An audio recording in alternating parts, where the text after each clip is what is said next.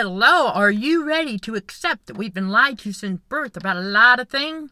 Are you ready to learn about real-world connection to the spiritual realm in the spiritual battle for the mind? Alright, you can always find the Patreon channel link in the video description below, and if you hop on over there, you can see a short public video to learn more about the type of content you will find on that channel. Now, onward to the YouTube video. Hello, welcome back to another video on the channel where healing and spiritual growth are front and center. This video shout out goes to someone that goes by the Hidden Gateway. Thank you for your continued support. And I want to dive into something here, you all. Okay, listen. Alright, classic triangulation, okay, with these narcissistic abusers. Okay, that triangulation, it stems from all of their envy and jealousy. Yes, the demon of jealousy and the demon of envy. It stems from that. Because they cannot stand to see other people succeed. Alright, these narcissistic abusers cannot stand to see others doing what they perceive as better than. Let me tell y'all, God put unique talent and gift in each and every one of us. Instead of trying to figure out what that would be for them, they'd rather sit there and have all that jealousy and the hate and the envy, because remember, they're self-loathing. All right, they hate themselves, so naturally they're going to project that outward. Okay, and so hey, some of us have had them admit that they hate people. All right, and that's just, you know what? That's the demon of hate. Alright, so there you go. You're going to have demon of hate, demon of jealousy, demon of envy. Are all part of the package right there. Alright, and that's why they triangulate. And then there's another reason why, okay, they want to triangulate is, pitting two, well, for division, right? Pitting two people against each other to feed their ego, okay? They love, these narcissistic abusers, the evildoers, they love to stroke their ego and have people fighting over them. Right? Many times, okay, we have experienced those moments, right? But then there comes a time, because remember, the righteous are bold as a lion. And so another example of being bold as a lion is basically telling, when you can see that somebody's trying to do that triangulation, right, like try to get you to be the messenger, okay? Alright, you'll be able to tell. Not the same thing as if you're working with the team and you're trying to get a hold of one team member, but you're not getting any response there, and you're all working on a project together. It's different when you reach out to another team member who's, oh, okay, they went and confirmed it and got back to me and said, alright, we're good to go. That's different. That's not triangulation, y'all. That's just weird trying to get an answer. Okay, from someone. Alright, that's it. But when the narcissistic abuser tried to do that triangulation, you can sense it. Okay, you can sense it because you can sense they're trying to make you jealous of their other supply or somebody else. Okay, when they're trying to make you jealous, you can sense it. Like we can sense it. We're like, ew, because it's very negative. Alright, chosen ones don't have a jealous bone in their body. I'm here to tell you that. I'm not the only one. Alright, the chosen one. Okay, chosen children of God. You don't have a jealous bone in your body, because we know what God says about do not covet thy neighbor. Instead, neighbor gets a new car. Neighbor gets a promotion. Congratulations. That's awesome. They worked for it. Okay, and we don't know what all went into that. But we can guess, okay, hey, they earned it. Alright, so congratulations, kudos. Alright, we're supposed to be cheering each other on. Alright, the complete opposite of what narcissistic abusers and the abuse tried to do by tearing people down. No, we're not to do that. We're supposed to overcome evil with good. Okay? And so, no, when we see somebody else, it's like, okay, so they got maybe a new house. Cool. Congratulations. That's awesome. It was their time. Okay? You see what I'm saying? Everything on God's time. So, we're happy for them, because we know that one day it'll be ours. One day we'll have whatever it is we work for. Right? God is a promise keeper. Right? But we sense when they're trying to do that triangulation, because you know, it had that spiritual energy, you know, it's off. It's very negative. And so we can sense it, and we're like, no, I'm going to share with you all, the ex-psycho, when he tried to do that with me and his pretend mistress. Oh, man. He did. And he actually came out and asked me if I was jealous of her, and I busted out laughing. I'm going to tell y'all something. Wow. I mean, it was like he was not hiding in plain sight with that one. I was like, oh, I see what you're trying to do. I was like, jealous of that? No way! You know, I was like, nah, and I don't have a jealous bone in my body. And, like, he knew that. He knew that. He was trying to see if he could get me jealous of his pretend mistress, who was just a splitting image of himself. Okay, another psycho. Yep, just like him. Like, that's what I'm telling y'all.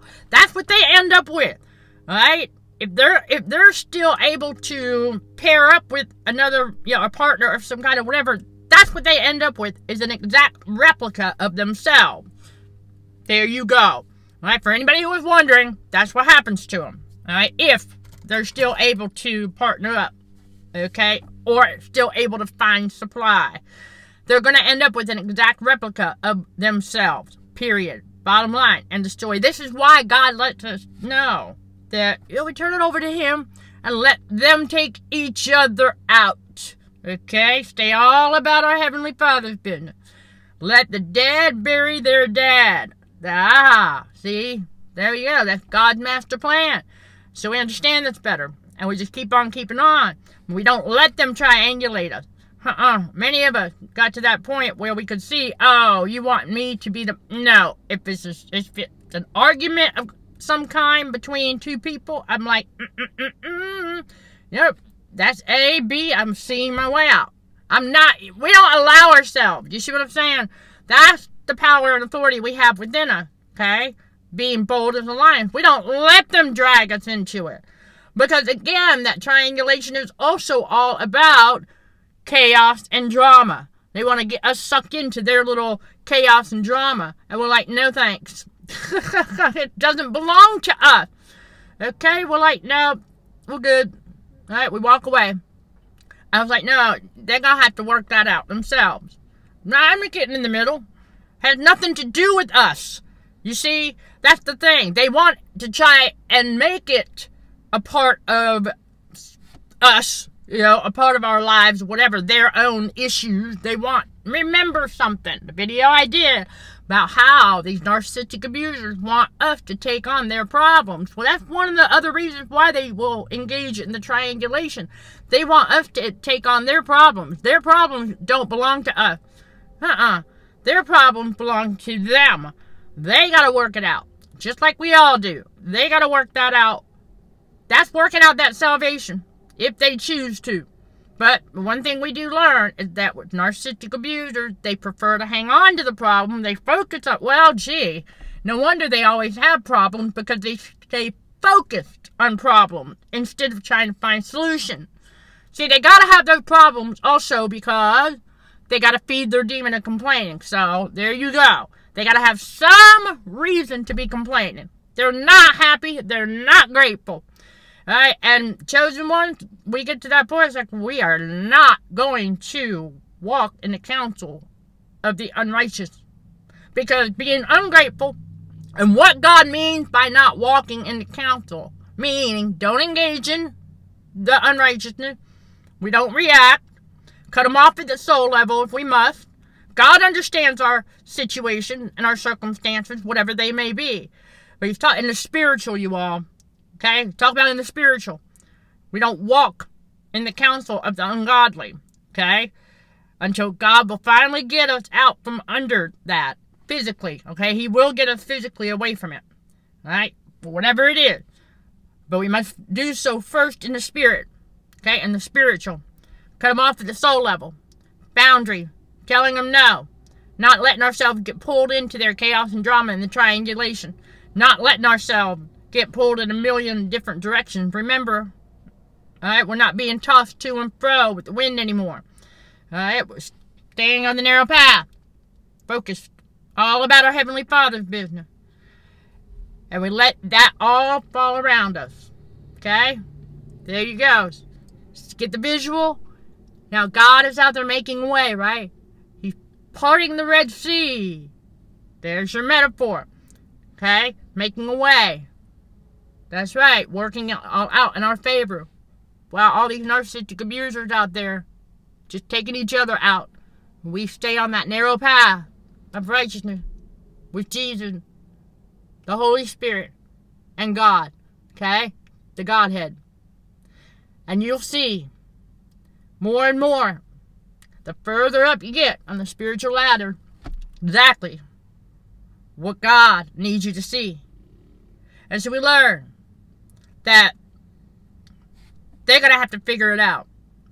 They want to triangulate out of their own envy and jealousy, but it ain't going to work on a chosen one anymore. No, we're not going to fall for it. We used to, but we don't anymore. Many of us stopped falling for it, even before we knew that's what it was. But we knew, like, that's not right. You know, that's not our battle. See, it's all part of knowing we choose our battles wisely, right? Okay, because overall, we're in a spiritual battle for the mind, right? But on the individual level, in the physical, we choose our battles wisely. And their battles and their problems are not ours. Oh, they want to try to make their problems our problems, but we don't let them.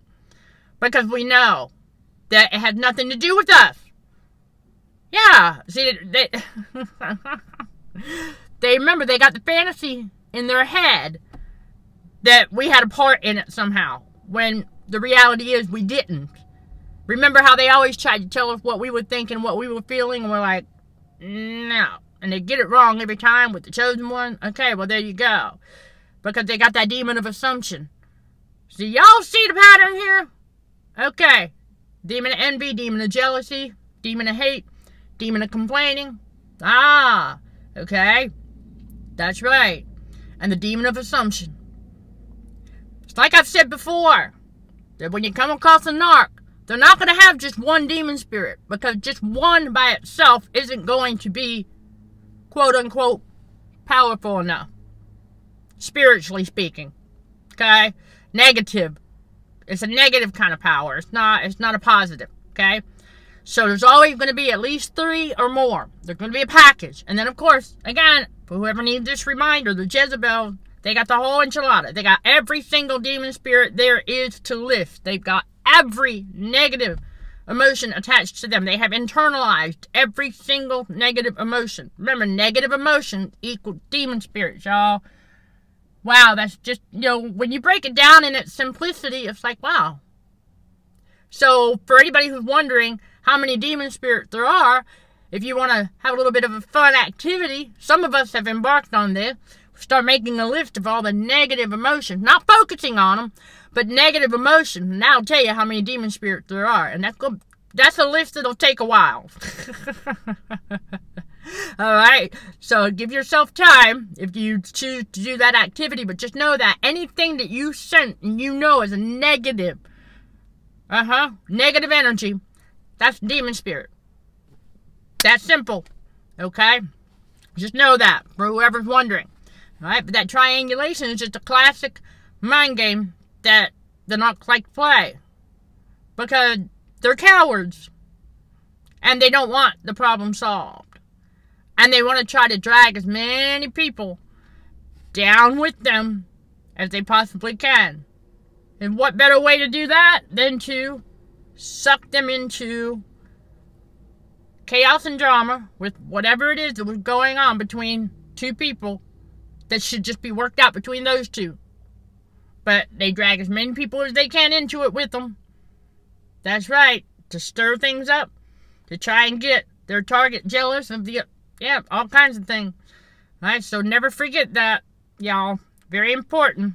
Alright. So as always, if you've got any question, you know where to reach me for additional information, insight, and other good stuff.